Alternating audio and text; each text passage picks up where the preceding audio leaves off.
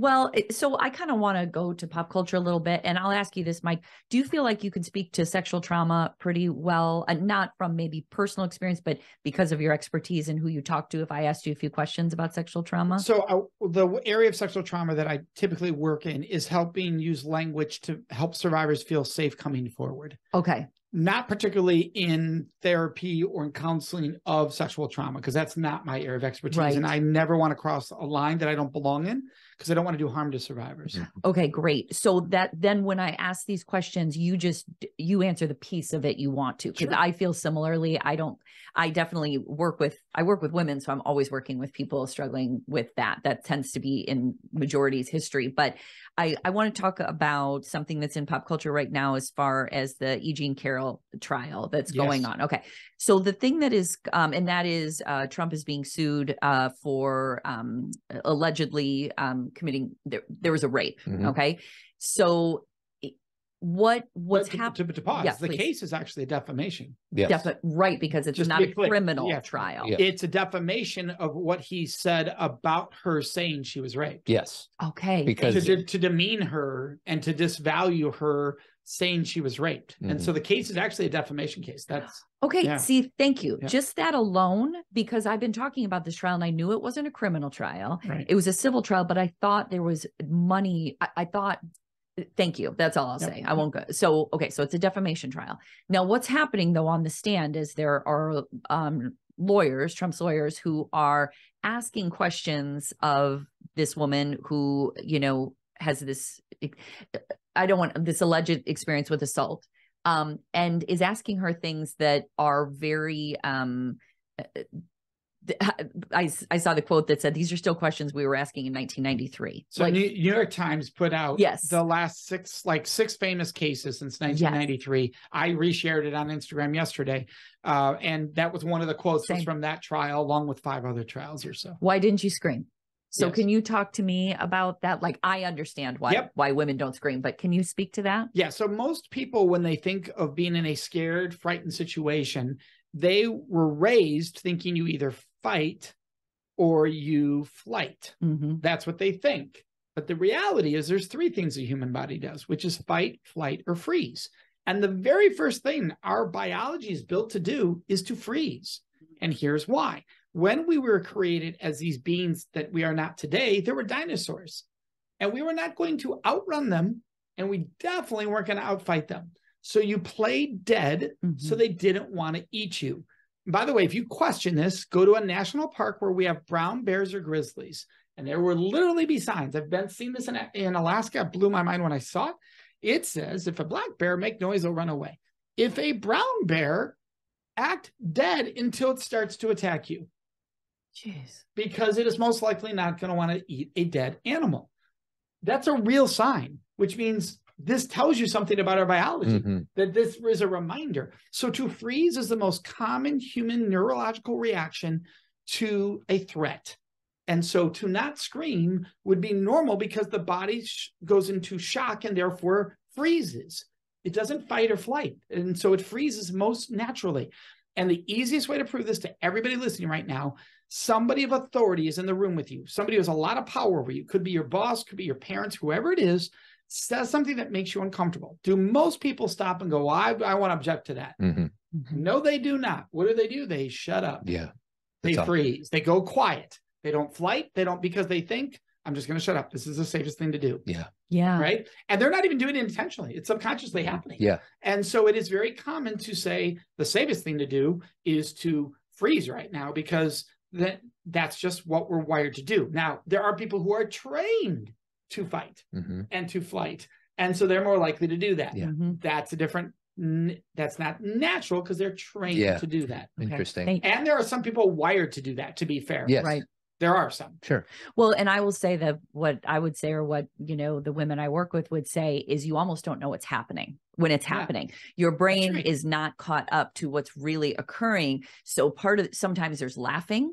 Sometimes there's like you're so disconnected, you literally disassociate because you are not caught up. And then the other one we always talk about, Mike, is once it's over, or it could be in the time, but it's usually later, is the fawning piece, where this person who assaulted you, harmed you, you may end up texting with them or checking on them because you're still trying to reconcile what happened. And I feel like that's a piece that people don't understand about sexual trauma or assault, is sometimes you're trying to make it better. Sometimes you're like, did that really happen? And that's do you find that too? So when you work with survivors of all ages, it is very common that when they first tell someone, they'll say, I think I might've been raped. Right. And the reason that word is way more common than I was raped is to say I was raped is scary to acknowledgement of what actually happened to me. If I say I think I was raped, there's a safer place that maybe someone's going to show me I wasn't.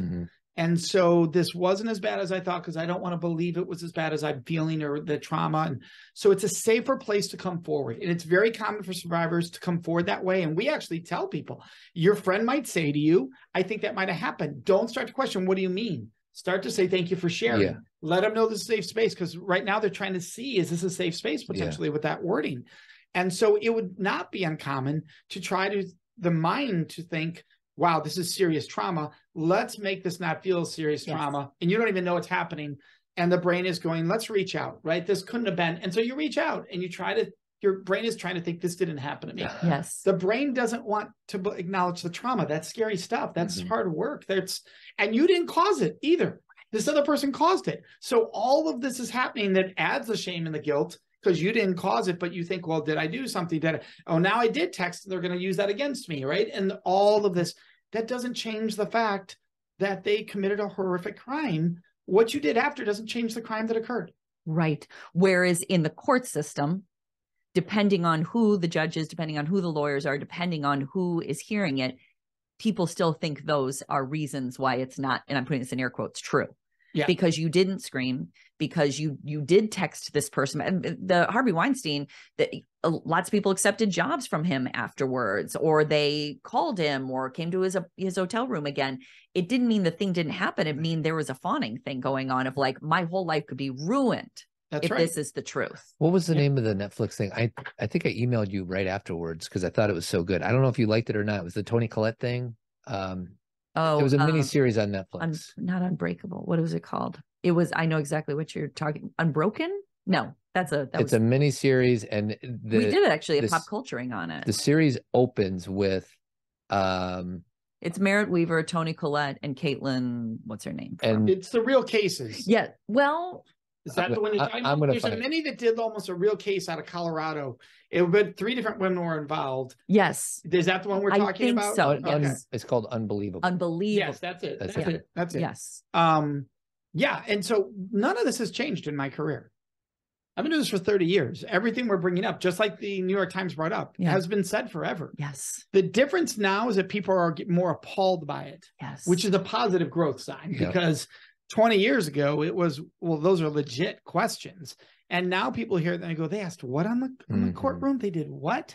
Unless they love the person being charged. Right. And then they're all in on those questions. Yeah. I just read Chantel Miller's book, Know My Name, the woman who was raped by the Stanford swimmer, that story. Yeah. And just how it was so beautifully written, but about her watching his family and how they couldn't hear anything that he had possibly done. And that it just was understandable. Like, I do get that as a parent, but there's also this piece of, like you said, where in every other scenario, you would at least be open to hearing what went wrong but when it's your family member, your friend, or whatever it may be, you say things like, well, I've never seen that side of this person. Yeah. And how would you? Yeah, right. I mean, that's the wild part. Now, someone will go, well, I've been a sexual partner to them and I didn't see that. Yes, because you were willing. Right. Or they'll go, well, they didn't do it to me when I said no. All right, well, something about your situation, they didn't act in that moment. But that is how this can work. People don't always act the exact same way. So a predator can choose, well, I'm going to respect this answer, but here I see a window and I'm going to act this way. That's right. And doesn't make it less serious because they didn't do it to you. That's such a weird concept that people can do, but it's also a human reaction, because to think that I chose to have sex with somebody who rapes people. So there's also a self-defense mechanism to say, well, they didn't do it to me, so they couldn't do it to anybody else, because you don't want to think you chose to have sex with somebody who does. It makes us question our own identity, and we don't want to go there. Our own judgment, our own how that will reflect on me. Correct. Do you have any idea what the data is out of 100 rapes? How many of them are the scary guy in the alley that does not know it's person? All right. So the numbers over the years are pretty consistent, the research on this. And that's that 85% of the time, in some way, you know your attacker. Yeah. So at 85 to 90, they'll say, in some way, you know your attacker. So it's called they used to use the word acquaintance rape, but people get confused by that. And so thankfully, we removed words like acquaintance and date rape, because it sort of categorizes people's rapes, which isn't healthy, actually. And so, yeah, it's 10, 15% at most. Yeah. Where it's the stranger. So how do we, and again, I appreciate the non-categorization, but then what do we say about that 85%? We just say rape. We just say rape, because I don't need to know the details. Oh, wow. Got it. That's the difference. That is. If I categorize it, I judge it. But the reason I just asked that question is because I think still people have this idea is, if I give my child mace while she's walking down the Greek path at night at school, that's what I judge that we invest a lot of our resources in protecting the scary guy that's going to jump out in front out of the bushes. And we spend not nearly as much energy on equipping our children how to protect themselves with people they know. 100% true. Yeah. So look, I'm doing this work because of the rare percentage case. Yeah. That's the case that hit my family. Oh, wow. Interesting. But what happened is, when it hit my family in that way, and the attacker was the stranger, I looked in the mirror at what consent was in my life at that time, and it made me look in the mirror. So that's what drove me down the road of having this conversation around relationships and intimacy. But the case that what happened to my sister was the stranger attack. It was the smaller percentage. And there is tons of self-defense courses and all of this that is out there. And there's very little on how to treat a partner with respect and sexual decision-making. There is, let's teach you the definition of consent. Well, that doesn't mean I understand how to actually live it. Yeah. That means knowing the definition and knowing how to live it are completely different concepts. So almost every kid in a high school today, and even in middle schools, I know I'm supposed to ask. Well, does anybody? Nope. So they know the definition, but they don't know how to live it. How do we go from concept to practice? Yeah. And that's what's starting to change, but we have so far to go. First of all, schools have to be willing to have the conversation. We still can't get in. You'd be amazed how many schools will not allow these conversations in. It's mind-boggling.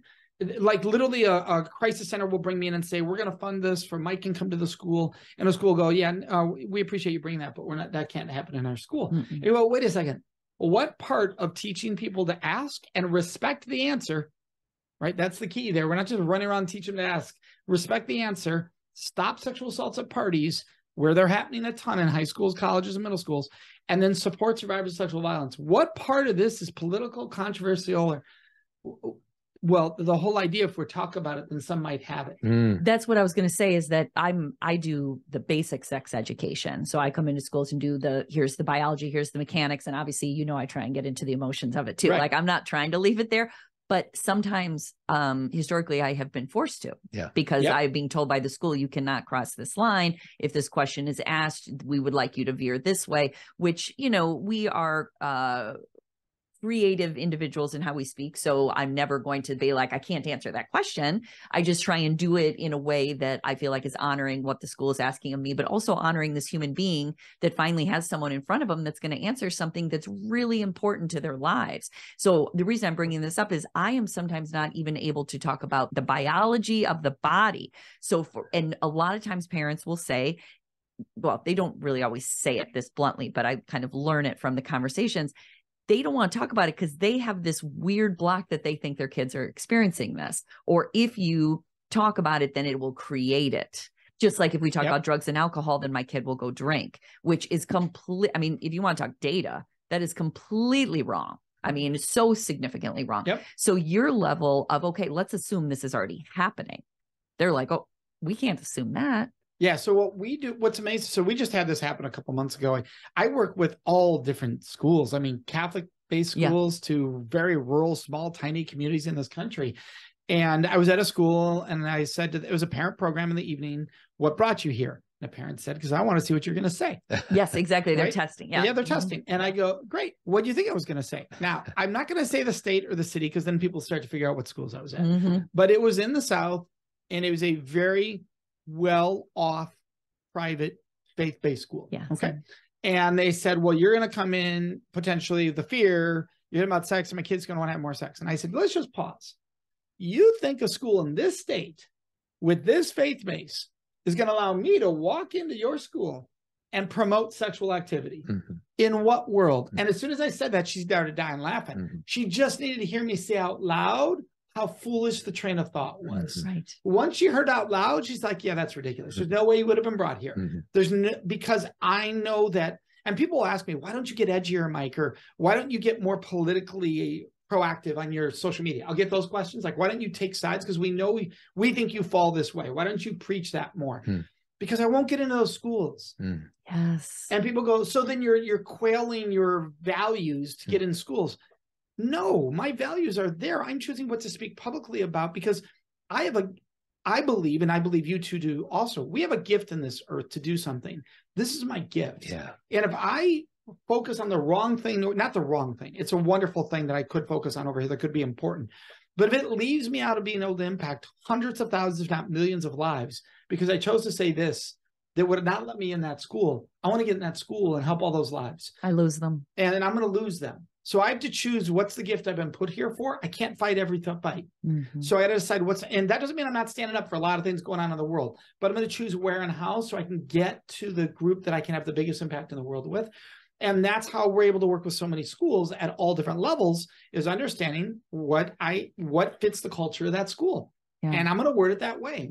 Because look, if I don't have to have one rated R word, I don't even have to have one rated PG-13 word to get through to a student. I could do an all PG show and get through to students, and potentially they can change their lives. I don't change their lives. They do, but they could change their lives. So when parents, and this is a big fear parents have, if we talk about this, I got to get graphic. Why? You don't need to talk graphic at all. Your kid needs to learn how to be graphic with their partner. You don't need to get graphic with them. They're totally different conversations. So here's what I explain to parents. What would be a mutually amazing relationship, sexual experience for you? For the parent, don't say it out loud. I don't need to hear that. But in your mind, what would it be? Well, you can't answer it because your partner's not here. I said mutually amazing. So you would have to sit down with your partner and say, what's mutually amazing for us? Could your answer be different depending on the night? Every parent's like, of course it could be different depending on the night, which means your kid's answer is going to be different. And so is their partner's depending on the night. So you don't need to teach them what mutually amazing is. You need to teach them to ask their partner. Right. That's all I have to say. That's all I got to say to my kid. When you choose to be sexually active, be at a place where you can turn to your partner and say, what do you absolutely want to experience with me tonight? And be okay with the yes or the no and the talking back and forth. Look, there was no rated R there. Yeah. Nothing. But the fear is that we have to get graphic. Yes. We do not. And that's, if you can understand that, you can work in way more schools. You can make a bigger impact in the world because you don't actually have to. You have to teach them to get comfortable with their own words. And you know what I love about that? So for people listening, because I get these emails a lot, and women I've spoken with, they'll say they do not like sex education day at school if the school is still doing it. And let's hope they do, especially when it's in the parochial schools, because then their kids do come home and ask questions, especially the 5th graders. The 8th graders tend to be a little more like, they think they know things, but the 5th graders will come home and be like, and I say to the kids, the 5th graders I'm with, go home and ask your parents. This is the door that's open. So now let's go ask. And so the parents are like wringing their hands. Like, I don't like this day but what I love about what you're saying is, so I hope everybody heard that you don't have to get into, maybe it's about names for the body parts, but you don't have to get into your specifics about your sex life. It's about talking to them, answering their question. That's all. Yes. STEM lead. And you got here, I hope every parent hears this, because you brought a brilliant point, Cathy, which is, who do you want to be their resource? Right. Yeah. And so if you're thinking, if they come home and start asking questions, I'm not going to be comfortable. I thought you were a parent. Right? Like that's part of the equation. I'm going to get uncomfortable sometimes for the good of my child. Yeah. That's the name of great parenting. I'm willing to be uncomfortable because I love you so much. Mm-hmm. So yes, this could get uncomfortable. I'm so honored you asked, because I get to be the resource now instead of porn, instead of your 12-year-old friend or your 18-year-old friend. I get to be a resource, and it's okay that I'm uncomfortable with this. This is okay. This is part of parenting. So I'm trying to picture somebody listening to this, and for some reason I have the moms of Team Zen who have young boys, and I'm generalizing, and I know it's not fair, but what they say is they're not asking me diddly squat. So you're like, let them lead. Great idea, Cathy, Mike, and Todd. There's no leading going on. As a matter of fact, the minute I bring anything up, they run out of the room as fast as they can. I don't know if that's a fair question, but what do you say to those parents? Oh, yeah. I love this question, actually. It's one of my favorites. So it's very simple. Ask them based on what the shows and movies they're watching about sexual scenes from those shows and movies. Bring it up. Yeah. So they're not going to lead. Yeah. Right. So there was I've shared this example over the years a few times, but there was a movie with Steve Carell, Dinner for Schmucks, I think was the name of the movie. In that movie, these people are not supposed to be intellectually sharp, these certain characters. And the one says, I lost her G-spot. And the other one's like, well, where'd you lose it to? Like it was a purse. Like they're literally talking like it was an item. And the one brings up, is it in her purse or something? Like they're being sarcastic. And so on the ride home after this, my kids were young, but not too young to see it. They were of the ratings to see it. And that was one scene. The movie's not about that at all, but that was one scene. And so what do you do if you're a parent? Bring it up. Hey, did everything in that movie make sense? If your kids say yes, bring up the scene. Yeah. Well, what about the scene where they talked about this? If your kid's like, well, I got it. Okay, explain it to me. Yeah. So that's, just make it nonchalant. Like, tell me what it was. And the more casual your energy is as the parent, the more likely it is to be a successful interaction. Yeah. And if they're like, I don't really know. I'm like, okay, that's okay. Here's what it meant. Yeah. Like, let's just be, here's biologically factual what's being referred to here. Yeah. And the way that, like, I'm thinking when you were saying that, because there's a lot of things I brought up with the girls, but one, like, we watch Euphoria and I've watched both seasons, and I think it's in season 1 still, there's a sex scene between two of the characters, and he chokes her during it because that's very porn related. Like, I'm going to choke you while and so it's something that I was like, you guys, there's a scene, like I just brought it up. There's a scene where they're choking. I know that's from porn. That is not a thing. Now, again, Mike, we have to be careful because there are couples who make choices in their adult life to be more curious when it comes to trying new things. And I get that, but that is as far as my girls who are early in their lives, this is not something you have to expect, or this is not something you have to experience if this is not what you want. This is, I know directly where this scene comes from. And it's the two of them, Well, in that scene, the boy's like, I thought that I was supposed to choke what you wanted. Yeah. And she's like, why would you ever? And it's because of porn. Right. Yep. I know Euphoria well. Yes, I'm sure. And so colleges, students will tell you, and students who were just finishing up high school as it was wrapping up, which is this last year. Yeah, last year. Will tell you that they have seen a massive increase in rough sex. Yes, for sure. Out of that show. And so when people argue, when they bring up porn, you can argue, was Euphoria a pornographic depiction? Because people saw it and thought, that's what I'm supposed to do. Yeah. Now, what's fascinating is they saw that scene where the woman's like, what? And he's explaining, well, that's what I thought. It wasn't a positive example. Right. But they still see it. Oh, well, I got to try that now. Yeah. But wait, it didn't go well. But I got to try it. Yeah. Right. So it's a good example of visual video watching makes people think, even if it was a bad example, what if we try that? And that character. And to back up a little bit, it is a thing. Oh, yeah. Right. So that the word is, we have to be even careful on that. We can't even say it's not a thing because it's a thing. Yeah. The question is, do you want to be treated that way? Yeah. Right. This is not something you have to, expect. And this is not something you have to do. This is a thing that you get to choose. There is.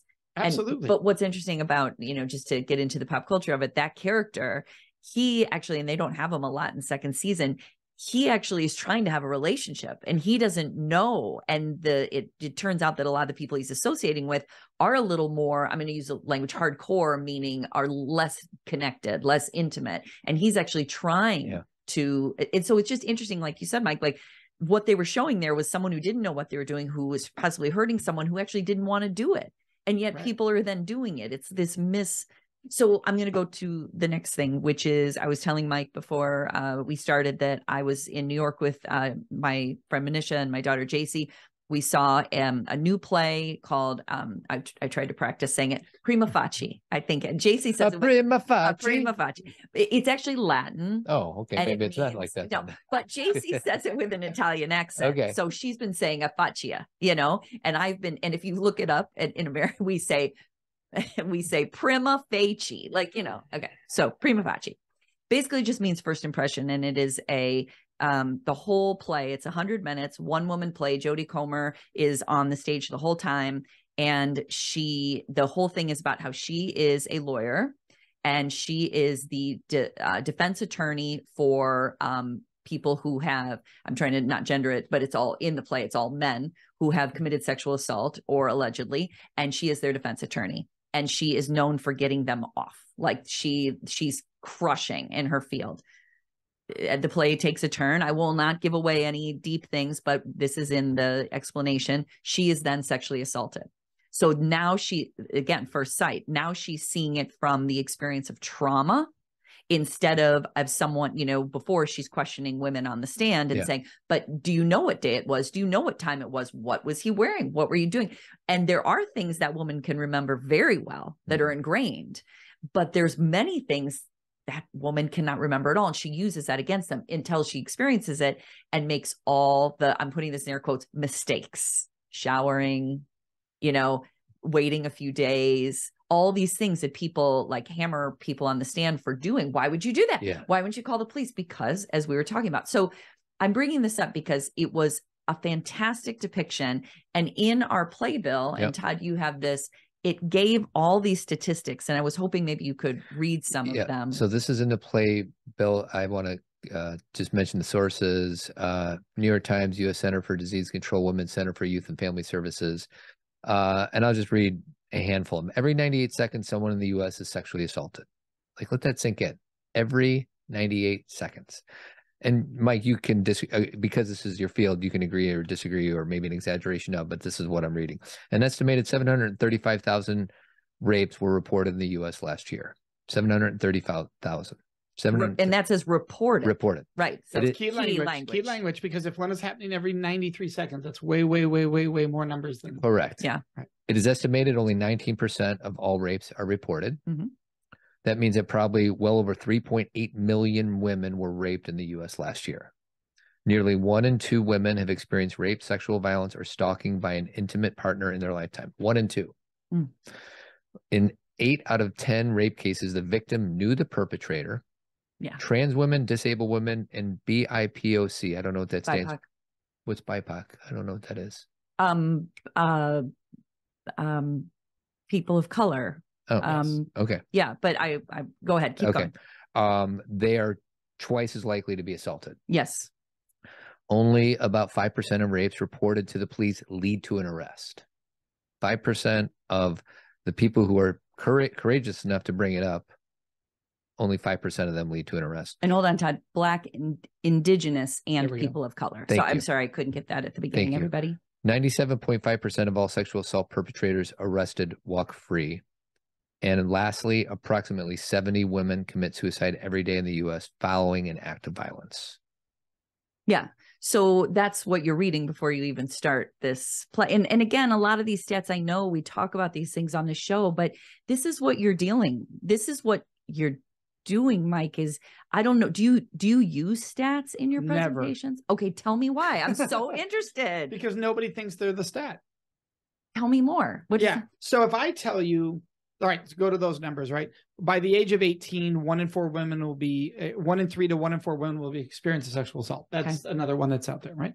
So what somebody does for their own safety, if subconsciously, is the human brain wants to believe it's safe. Well, why wouldn't it? Mm-hmm. So it does this. 1, 2, 3. I'm pointing that as if other people. 1, 2, not me. Mm-hmm. 1 in 4 is a 25% chance, which means a 75% chance it won't be me. The odds are good. That's what the mind's doing. I'm not saying that's a real thing. Right. If it's 1 in 3, 67% chance this will never happen to me. These on the world of betting odds are high betting odds. Mm-hmm. So what people do is they go to those numbers and think this won't be me. Yeah. I will not do the things those people did. or experience the things those people experienced. But they'll specifically think, I won't do the things those people did. Got it. So you get victim blaming built into this. If I don't do the things they did, this won't happen to me. They won't choose me. They won't select me. And so that will solve the problem. So they start building a case in their own mind of how they're not going to, this isn't going to happen to them. And blaming the person who it did happen to, that they must have done something wrong. Because I would never do that. I would never get in, people say that, I would never put myself in that experience. I hear that all the time. Yeah. So, but if I walk on a stage and I say to thousands, and by the way, I work with schools in Chicago, right? So it's in Catholic schools in Chicago. And I walk on a stage and there's 1,000 students in the room and I say, do most people ask or go for it in the real moment? And they yell, go for it. I don't need any stats. Right. They all just said the culture is designed to go for it. They are admitting it. So then I go, why don't we ask? And they give the reasons immediately. And everybody's on the same page. I don't need stats. Now you're thinking about your own situation, your life, situations you've been in or you fear or you look forward to being in. It's your life. As soon as I use a stat, I usually disconnect you from your life. Oh, interesting. Unless you're already one that's represented in the statistic. That's the exception to that. Right. So what we explain to people is statistics are great for this, for getting funding to help solve the problem. Yes. Seriously, it's a really important thing to have the research to prove this is a problem. And that's what statistics are great for. They are horrific for education and shifting change and how people view the world. Well, it's so funny because I use, and I don't know if this is right or not, 1 in 6 women are sexually assaulted on a college campus. I don't know if that's true. I don't know. And when you put the air quotes, why do you do that? Well, sexually assault is such an ambiguous term. Does that mean rape? Does that mean? It's the umbrella. Right. Is that the right umbrella? Yeah. The problem with the word rape is it's not a legal term for most of these cases. Yeah. So most states where somebody's going to the police, they're being charged with sexual battery or sexual assault. But the word rape is more of a federal term typically, and it's more of a specific crime also than sexual assault necessarily. So we use the word sexual assault because it is all encompassing. Right. And we want to be more all encompassing in this conversation. So that means you touch somebody on the rear end who didn't want you touching them on the rear end, sexual assault. Yeah. You talk about the stranger attack in the alley, sexual assault. And so there are different levels, and every state does have first degree, second degree, third degree, different versions as far as the severity of the penalty, but they're all sexual assaults. Yeah. And so that's where we come from. So when a campus says their numbers, it can depend. Yeah. We don't know what that means. Yeah. That's true. It's still a problem no matter what it means. Yeah. And that's where people get caught up in what does that mean? It's a problem no matter what it means. You shouldn't have to worry about getting slapped on the butt. You certainly shouldn't have to worry about when we picture the word rape of that happening. Well, we all have different, the reason I use that number 1 in 6 is because I have 3 daughters, which means, assuming that's right, you flip a coin, it's a 50% chance that one of these 3 will be assaulted. And I work with men who have daughters. And my thing is, we spend a lot of time protecting our young ladies or talking to them, trying to protect them. I judge we do a really crappy job of educating our young men. And I know when you speak to groups, it's boys, girls, all genders and everything else. But and maybe it's getting better, but what I want is for the men who already have a good moral compass and know all the things that we want them to know about consent, to be able to not just follow that for themselves, but to be a leader in their peer group. And it doesn't happen. And because if we speak on behalf of consent, if you're I'm thinking of like my college fraternity house, and I brought up consent, I'd be like a wimp. Like, why are you talking about? We're talking about how many times we get laid. We don't want to talk about being consensual. That's not cool. And we have this need to be accepted in part of our peer group. And my hope is that we can start changing that narrative. All right. So I want to do 2 things. I want to address 2 aspects of what you just brought up. One, the 1 in 6. What if I remove the word sexual assault? And I said, what are the odds a college student, so I'm not even identifying now, a college student who is sexually active has a partner go at least a little further than they hoped? All.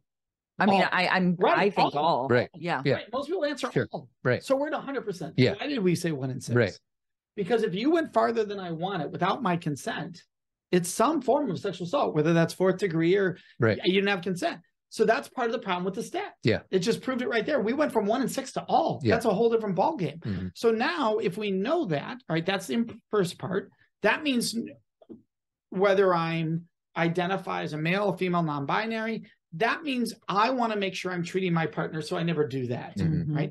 So what we have to do is we have to champion that when we do education around this. So I'll give you an example. When I have the students learn how to ask for a kiss, I literally teach the steps to ask for a kiss because they don't know how. They don't know how. If you don't teach how, they'll go, well, that's nice in theory, nobody's going to do it. So we teach the steps and then have a student come up on stage and role play asking the microphone stand. Right. It's as safe as it could get. It's not a real person. It's a microphone stand. And everybody laughs and has a good time about it. But here's the wild part. After that, I stop and go to the student who's on stage. Would you do that in real life? And a bunch of them are like, of course. And I say, why? Because why would I want to give them a choice? And the room goes nuts because somebody is finally champion. Why would I want to do the right thing? Around this choice. And students want to do the right thing, but nobody's role model championing it. Now, I will tell you, there are students when I say, all right, now that you've done it on stage, will you do this in real life? They're like, I don't think so. That's what I thought you were going to say. Yep. And I'll go, why not? And people expect me to like chew them out right there on the stage. Like, how dare they say that? The guy's here for He's being honest. Right. Yeah. And I'm like, okay, let's go. Why not? Well, I wouldn't be the aggressor. Oh, so you're not going to do anything. Well, this is a different conversation, but just curious, why should your partner, everything always be on your partner? Right. And then they're like, oh, well, I mean, that's a good, and you help them recognize by just being gentle and having the conversation through curiosity versus judgment, you get them to where they're going, yeah, why wouldn't I want to do that? Like you hear them transfer right there on the website. They transform, I mean, on the stage, they transform their answer because they realize, yeah, why wouldn't I want this? And the audience goes with them. Like the audience is fully with them because they want to do the right thing. These kids want to do the right thing. They do. We're not making it as safe to champion that. And so when you do show them championing that, they're like, let's champion that. You know, this isn't much of a switch, but I just keep thinking about the story. So I want to share it. I think something that we've kind of alluded to is a lot of parents don't want it to be their kid or they don't want to bring it up. And they know these stats, they know these numbers. And so it has to be somebody else. Right. And the best example of this is I was with somebody that I care about very much a couple weekends ago, a guy. And he was telling me about his son. And, you know, I always bring up these things like, how are things going as far, and he's like, well, you know, listen to this. He's like, there's girls in my kid's high school who they'll at a party, go up to a bedroom, get naked, call a guy, tell him to come up there. Eventually, after they've fooled around, push him off and then report him. And I was like, okay, hold on. Like, and he knows what I do for a living. Like, and the way he said it, it just seemed, and I'm like, wait, really walk me through this. And my point is his son had told him this, or other parents who have sons had told them this, because someone's got to be at fault. And it's not going to be their kids. It's these girls who, you can imagine the other words that were used to describe these girls. And, you know, I'm here as a woman and also with 3 daughters and everything. And I'm like, you're looking at someone that you're talking about. Do you really think that people are capable? I'm not saying it's never happened ever in the history of the world, but do you really think there's a group of girls at your high school who like, this is their goal? But why I'm bringing this up, Mike, is don't you feel like you hear these kind of stories where someone's got to blame someone? Yeah, well, let's go to that one. Let's talk about that one. So what? I've been doing this work a long time and I'm in schools all the time. That one is not one people are turning to. Yeah. So, but let's go there. Why'd you have sex with her? If she's so dangerous, don't walk in the door. Right. And so that's the one thing I have brought up throughout my career. Somebody's like, well, she enticed me or he enticed me. And I'm like, so if you think somebody could false report you, why are you having sex with them? Just don't have sex with them. Well, how do I prevent myself from a false report? Don't have sex with people you don't trust and you don't know well enough. It's so easy. I mean, so then they're like, well, how can you know who you trust? Well, then you're telling me you don't trust, so you're gonna have to wait longer. I mean, that's the answer to this question. But you're literally telling me you're choosing to have sex with people who are high risk for you, for whatever reason that high risk is. Make a different choice, right? So the idea that there are young women getting naked and saying, come touch me so I can falsely accuse you. Like you said, are we saying nothing like that could ever happen? We're not saying that, but the odds that that's happening are so slim. We might want to look at what happened in the sexual situation that changed from consensual to not consensual. And that's where nobody goes. Right. They assume that once you are naked and once we start doing things, all is on the table. That's never been true. Never. Ask anybody who's been married a long time. You're having sex with your partner. Can you do any sexual act you want to them? almost everybody's like, no, if I did certain ones, I'd be in some, yes, you would be in trouble because you don't have consent to do that. Why do you think a high school is any different? They might have wanted to play around. They might have wanted to touch and not have sexual intercourse naked. Because a lot will do that because they think, I want to be a virgin, so I'm going to do everything but, right? They'll use the but. But that is literally something that they will do to avoid. But it's a choice they're making.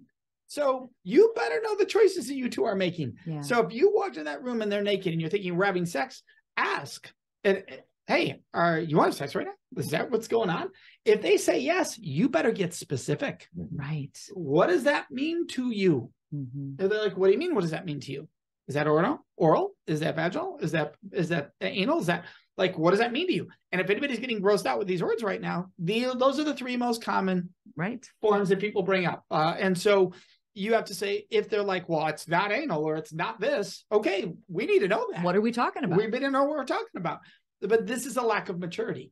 I'm going to engage. My kids are engaging in sexual activity, but how dare you ask them to talk about it? Yeah. So now I'm going to blame the kid who didn't stop the crime instead of my kid who might have committed the crime. Right. Because I'm blaming my kid because I don't think they should have been able to talk about sex that they were having. So that it all comes back to that. Can your kid talk about sex? If they can't, stop blaming the world for the sexual choices they're making when they're not able to talk about it, as long as they're not the one being harmed. Let me stress that, of course. Right, of course. If they're a survivor, we're not blaming them ever. But if they're the aggressor and they're blaming the other person for their actions when they're the aggressor, no, they're choosing to do that in the moment. Well, and this is like old school. This is stuff we talked about on previous shows, Mike, but I just have to reiterate because it's important. The whole idea of we just want to see where it goes. It's not romantic if we talk about it.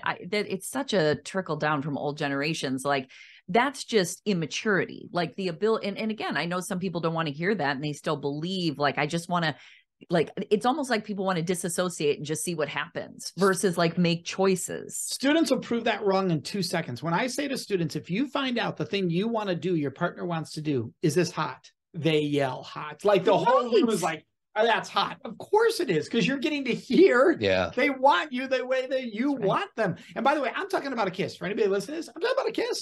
So if you want to hear that I want to kiss you, if you want to kiss me, of course you're going to hear the other things too if you're in a mature, healthy relationship that you want to do. If you're telling me you turn to your partner, let's give an example of a mature, let's say adult relationship, could be marriage, and the partner goes, you want me to go down on you right now? And if you want them to go down on you, or you're going to be like, well, that ruined it. No, you shouldn't have asked me. I don't want it anymore. Yeah, exactly. All right, well, then you're sexually immature, even as an adult. Because most adults are going to go, thank you. That'd be great. And they might even respond, well, then what can I do for you? Like if you're going to do that for me, that's a healthy example. Now, it doesn't need to be transactional like that, but they might respond that way.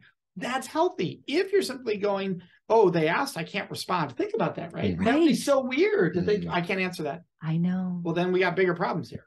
We're acting from our own immaturity and we get way too defensive about it. So as we start to close, I have a comment and then a question. And I don't know if you want to close with anything. No, one of my favorite things that you taught me, Mike, was the false reporting statistic. I know you like statistics, but what is it? Around 2 to 4% or something? It's anywhere in that range, depending where you're looking. It could be anywhere from 1 to like 4 to 5% at most. Which is the average of reported crimes, right? Which go back to what we discussed earlier.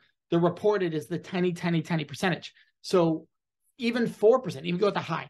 4% of a tiny percentage is less like 0.1%. Well, and in addition to that, so what I like about that is when Cathy has this conversation with somebody she knows and talks about a false reporter, something like that, and you're like, great, let's talk about that, but let's make sure we talk about, let's dedicate 1 to 4% of our energy of our conversation to that.